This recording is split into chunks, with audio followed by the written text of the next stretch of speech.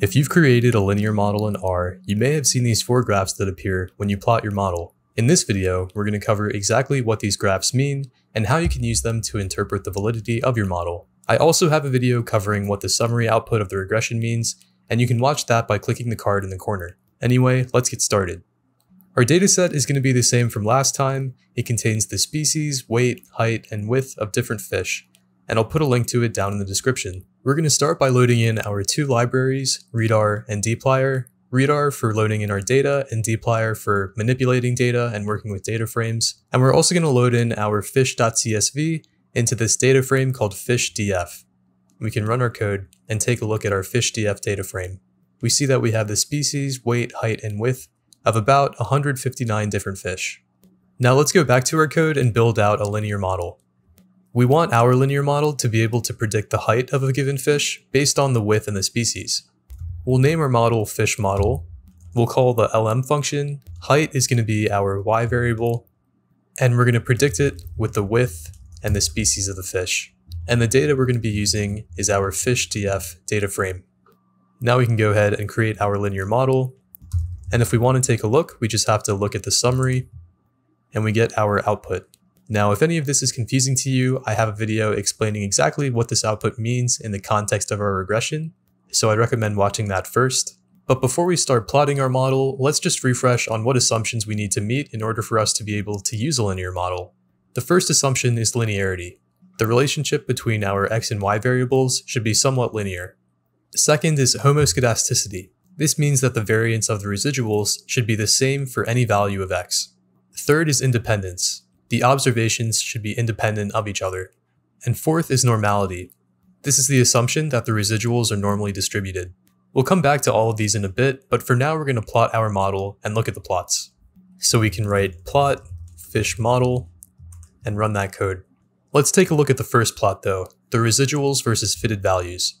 A residual is the difference between the observed value and predicted value.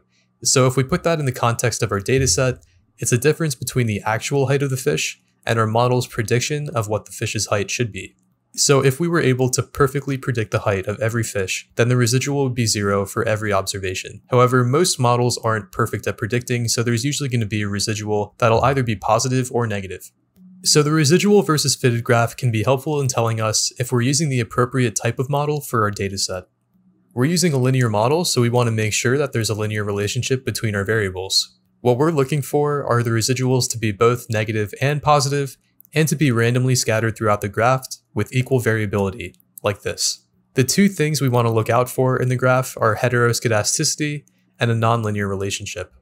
Heteroscedasticity, the opposite of homoscedasticity, essentially means that the variability of our predictions, in this case the predictions of our heights, are not equally variable throughout. Translating that to our graph, we would have heteroscedasticity if the residuals were closer to the 0 line for some values, but then further away for different values. In fact, that's exactly what we see here. The residuals are initially close to 0, but get further away as our predicted height increases. Now conceptually, this would make sense, because if we have a tiny fish with a small width, it'll likely have a small height. But as the width gets bigger and bigger, it might be hard to predict if this is a long, thin fish or a short, wide fish. Now, just because we have heteroscedasticity, it doesn't mean that width and species are bad predictors for height.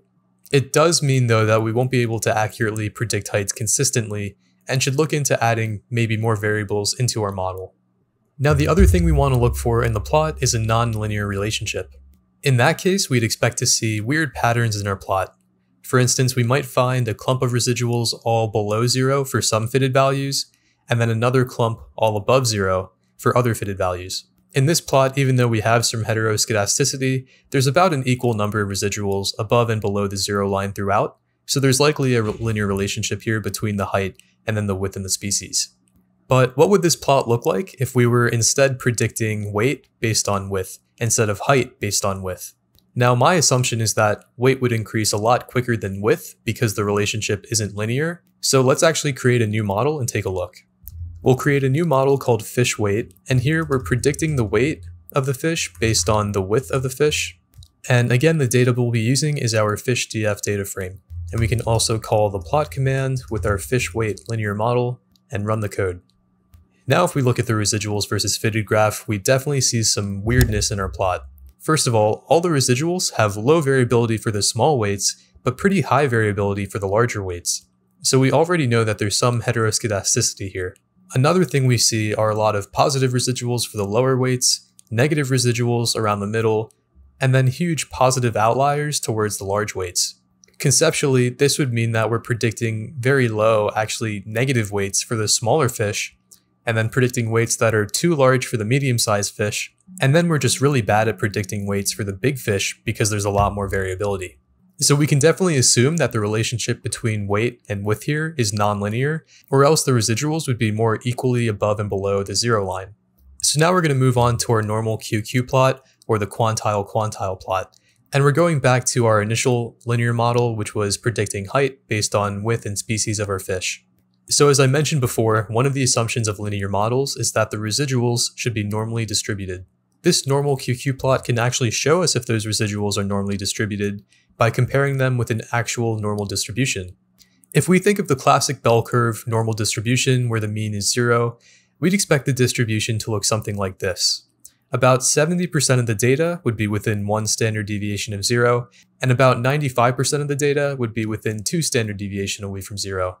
In fact, if we look at the x-axis, which is labeled as theoretical quantities, we see that there's a lot of data points clustered in the center, with most data being between -2 and 2, and just a few extremes on the end. This is because the data points are actually normally distributed in relation to the x-axis. Now let's take a look at the y-axis, or the standardized residuals. We're still talking about the same residuals as last time, the observed heights minus the predicted heights, and just like the x-axis, we've standardized all those residuals by centering the mean on 0, and each unit represents 1 standard deviation.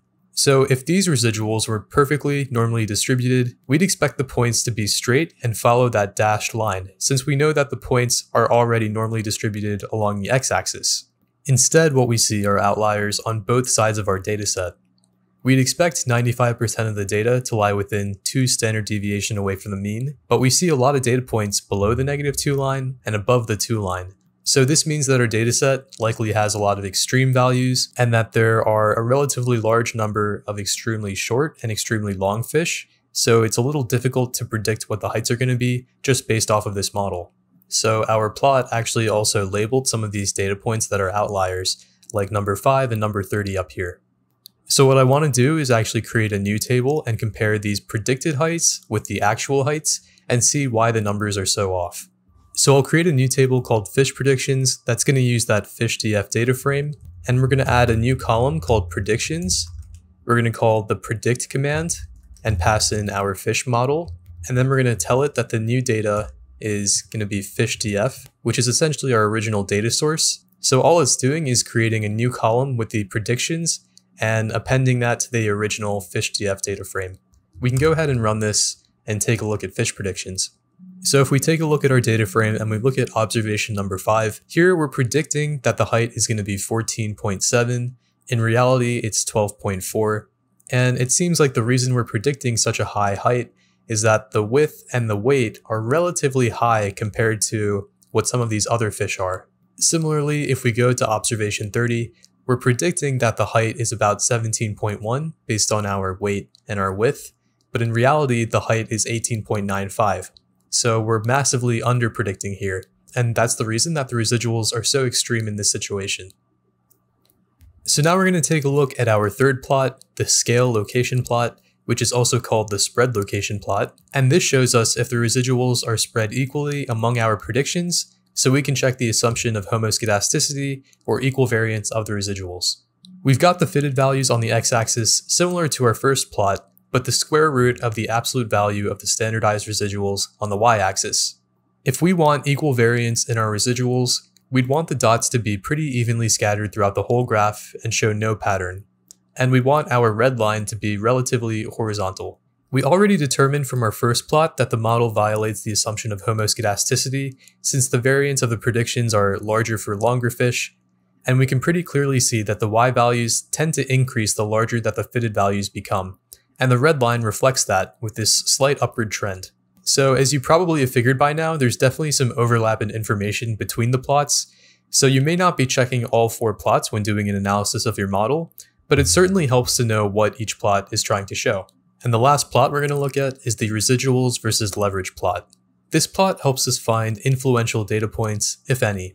Because our linear regression works by minimizing the total error over all observations, if we include data points that lie way outside the rest of our data, they could actually have a pretty big impact on our model. Another way to put it is that the data point may not follow the general trend, and if we include it, our model might drastically change just to minimize that one data point's residual. So looking at this plot, we have leverage on the x-axis and standardized residuals on the y-axis. Leverage essentially means how much influence does the data point have on the model. Instead of trying to find a pattern, we're actually now just looking for values in the upper right or lower right corners. These would represent points that have a lot of leverage, so very influential on our model, but also have large residuals, so they're pretty far off from our estimate. Specifically, we want to see if there are any points that lie outside the dashed red line, Cook's distance, meaning they have a high Cook's distance score. So if we had data points that were like this and we removed them from our model, they would likely have a big impact on the coefficients and the intercept of the model. But in this case, we don't really have any influential outliers that we need to remove. But what I'm going to do is manually modify our FishDF data frame and show you what it looks like when we have an outlier that we probably should remove from our model. So I'm going to set our first observation's height to 100. So I've set the height of the first observation to 100. I'm also going to recreate our fish linear model and then plot the model, and I can run all this code. And now we see this data point, observation 1, that lies outside our Cook's distance line, so we might want to remove it from our model if we were to see this in our data. So now we have a pretty good understanding of the 4 plots that are part of the linear regression, along with the summary output. I'm going to add some additional resources in the description if you're interested in learning more, but thanks for watching the video, and I'll catch you in the next one.